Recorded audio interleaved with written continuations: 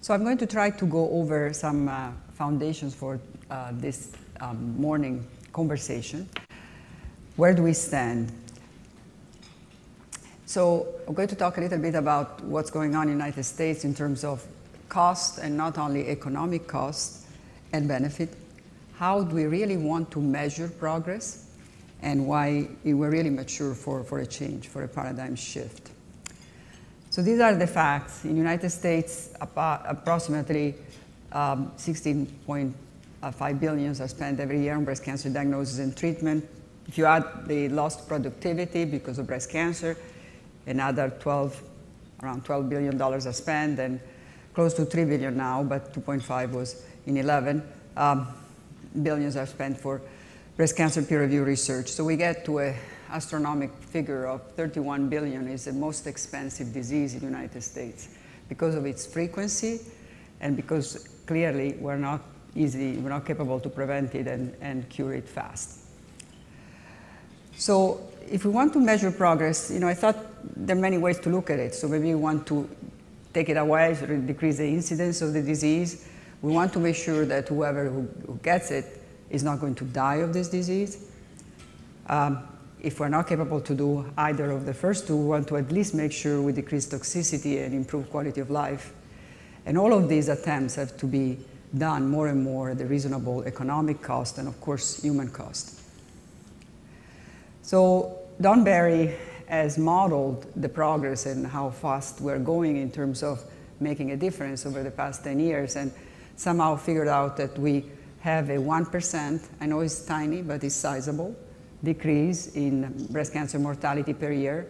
Most probably half of it comes from screening, so there is some success from screening. It's very modest, but it's there in the appropriate group. Another half from treatment. So very small, very slowly. And not for everybody. So this is a situation in terms of race for women with breast cancer that are Caucasians. As you can see the top curve. The incidence is actually more in general than what is reported for African Americans. But as you can see, African Americans are slowly and gradually reaching the incidence of white women. And most importantly, while there is some progress in terms of the mortality of white women, as we said before, small but real, such a progress is not observed among African Americans. And why? Well, if you look on the right panel over there, if I have a marker, yes, over here. So in pink are the bars about the African Americans. They tend to have less localized disease at presentation, more regional and distant disease.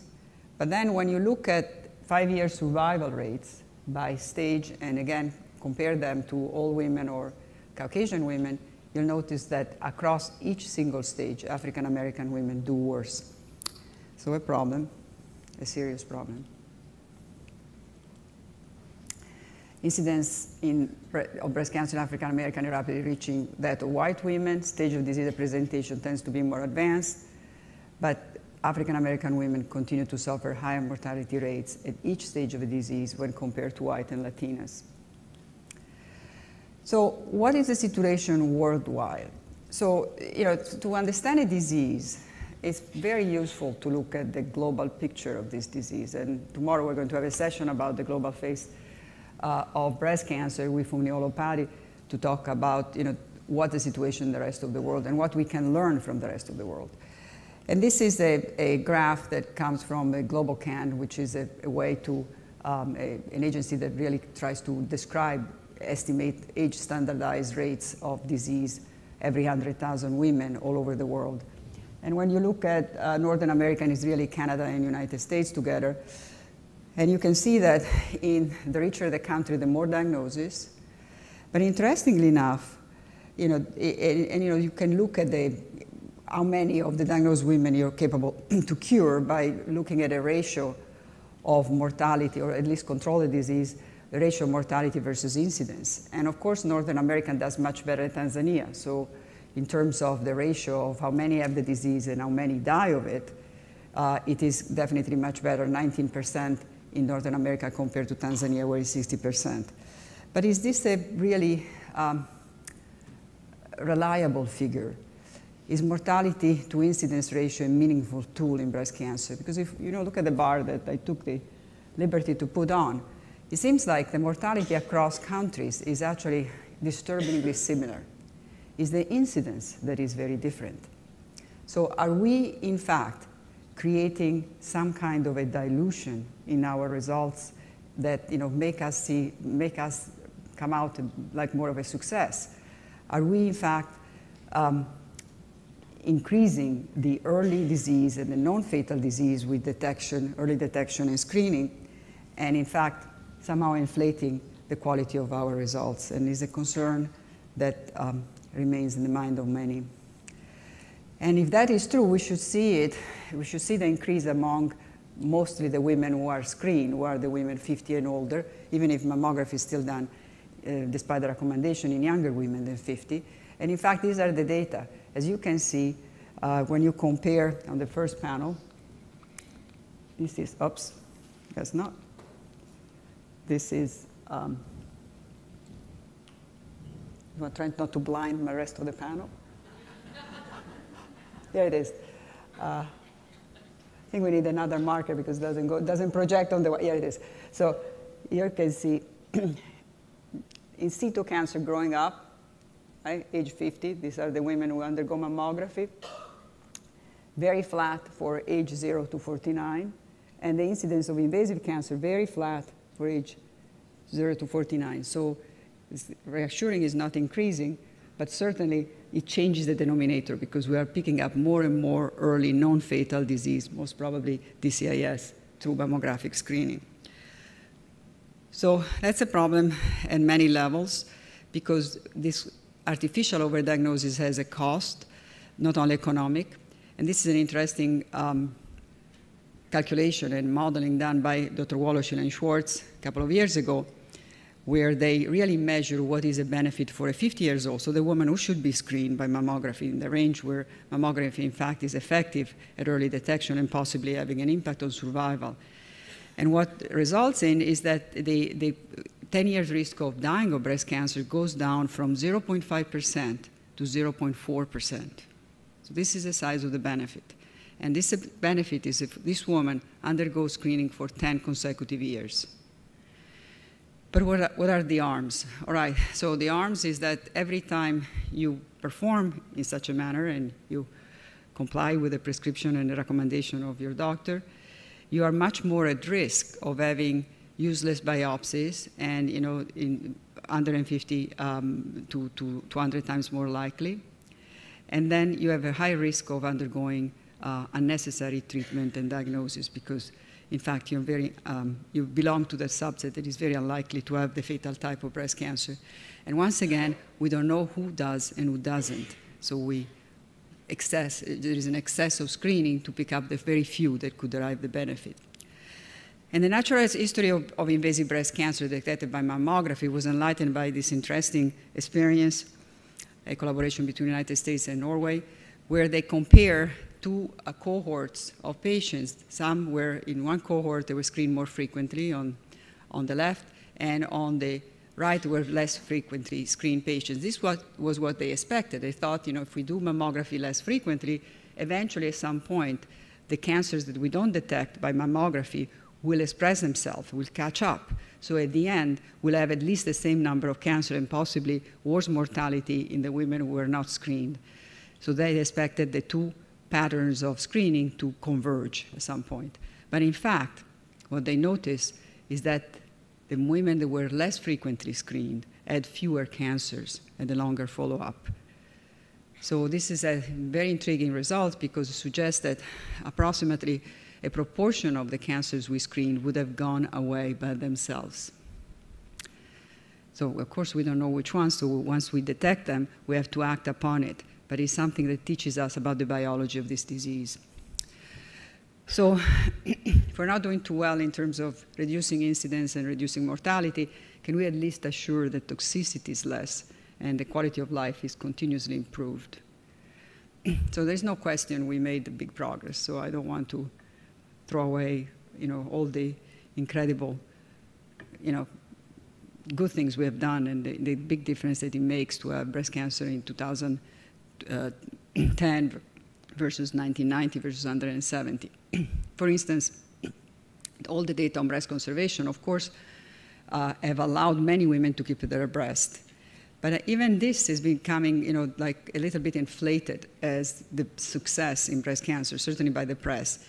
And while it's very important to keep the breast, of course, is not the most important endpoint. I also want to talk about, the breast conservation brought about another modality, which is radiotherapy.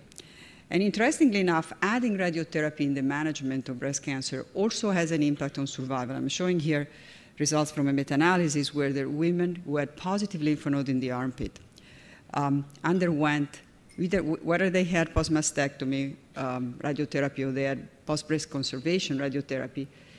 In either case, receiving radiotherapy convey an advantage on survival, which is very interesting because radiotherapy also has a toxicity, and I'm not going to talk about it today. But in general, as you can see from these curves, there was an advantage of survival.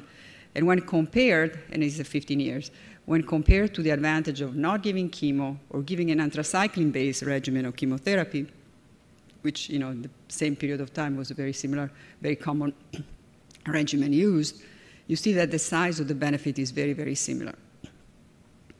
But what about these curves? So we are showing to my patients that we discuss it with them. Of course, there is an advantage with more treatment, but what do they really mean? Let's just look at the chemo versus no chemo curve. It means that we treat 100 women to probably benefit 6 or 7. So what does it mean to me? It really means to the individual patient that the odds are much more in favor to do well without treatment and do poorly despite treatment. Because once you calculated the numbers, that is what's going on. We are not capable to place each single patient into the point on the curve. So the individual reality is that, what we tell patients, you have 70% likelihood to be alive in 10 years despite your breast cancer if you take the treatment, and 65% if you don't. But we know from studies that women choose chemotherapy once the 1% advantage threshold is crossed. So it's enough to tell a woman, you have 1% more, and a sizable proportion of patients will choose to undergo chemotherapy. And it's understandable. It's understandable because not knowing whether you are the one who can derive the benefit or not, and because it is about your life, and for women, it's not, most often it's not just about their life, it's about being around for the people they take care of. They want to do more. All women want to do more. So what I've noticed, and what I think is probably the most costly part of breast cancer, is that at any age or stage, a breast cancer diagnosis changes our mindset. It becomes an intrusive loss of innocence, reminding the lack of control about one's destiny. This toxicity is not measured. This is the morbidity of breast cancer that any woman, whether she has DCIS or she has metastatic breast cancer, is living with. No quality of life measures really can put the quantity and the price on this toxicity. This, of course, is much more serious for a woman with metastatic breast cancer because then it's not whether the disease will come back, it's how long do I have. And this is a nice paper that was published in the Journal of Clinical Oncology, was at least trying to estimate what is the life expectancy with a woman once she's diagnosed with metastatic breast cancer. And the reason it's so important is because the disease is so heterogeneous that doctors often have difficulties even in trying to quantify. And while you can be very fatalistic and not wanting to know what is your life expectancy, many women ask and want to know. So this paper, they review all the randomized trials using different treatment and so on, having enough data to really try to design that curve. And the conclusion is that the mean value in month for each scenario is the worst value is 6.3 months, the lower typical is a year, the upper typical is 3 years, in best case is 55 months, and so. Well, I can tell you I have patients who are alive with metastatic breast cancer 30 years later. So it's really not true that this is the range, but it just gives you the difficulties even in communicating and looking at the data once you have the disease coming back. So if there were anxiety about being afraid for the disease to come back, think about the anxiety once you have the disease back to know what is going to happen of your destiny.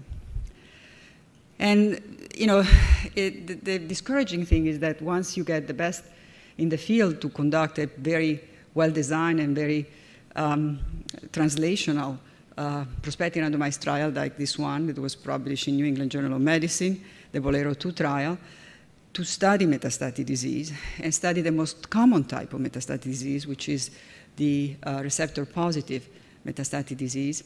And it was a comparison of exametazine and anti-hormone treatment plus placebo versus the combination of exametazine and everolimus. It was coming from very solid preclinical work showing that, in fact, interfering with a pathway that is associated with everolimus makes a lot of sense in the mouse and some preliminary data in humans as well in diseases that are not breast cancer.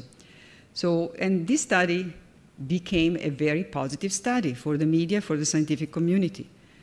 The outcome measure was not survival, it was time to progression.